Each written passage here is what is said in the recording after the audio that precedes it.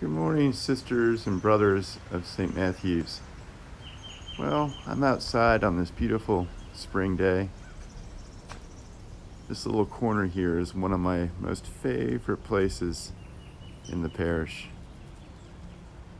I love these stone retaining walls. And it is one of those gorgeous spring days. If I stop talking for a moment,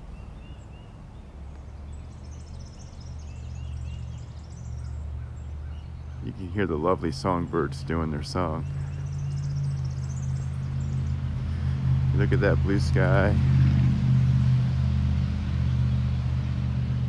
The trees still bare of their leaves. But look at that, the cherry is blossoming.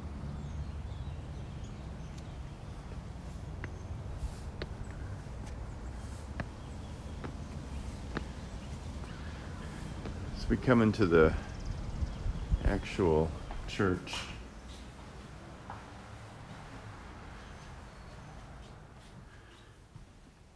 We recognize that for most of us, it's been about a year since we've been here.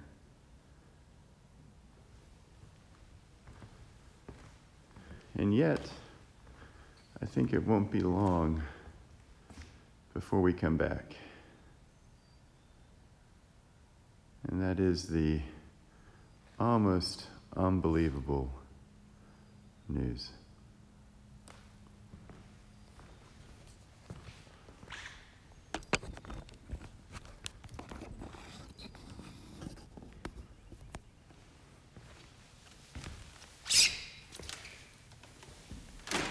Today I am going to get my vaccine, which feels like an immense relief. And over the weekend, I'm leading a retreat for clergy and lay leaders who want to have some time to unpack their experience of the pandemic and what it's meant to them and how it's been for them. It's been such a traumatic time, and I really feel that a lot more as I'm going to get my vaccine. But it won't be too long till we're back in this place. We are going to start having more regular outside services, especially during Holy Week. And after Holy Week, begin to have small gatherings inside this church. We can't come together as a whole community and pack the church until a majority of us are ready to make this our Sunday worship.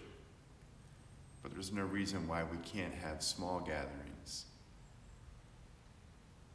in our church to celebrate Eucharist together. And I look forward to beginning having those smaller gatherings after Easter this year. Stay tuned for details about Holy Week. As I said, we'll have a number of services both online and outside in person, weather permitting.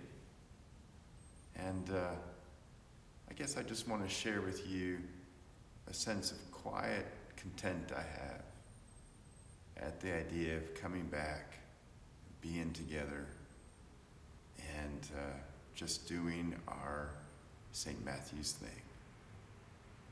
God bless you all. Continue to walk your walk through this Lent, and I'll see you soon.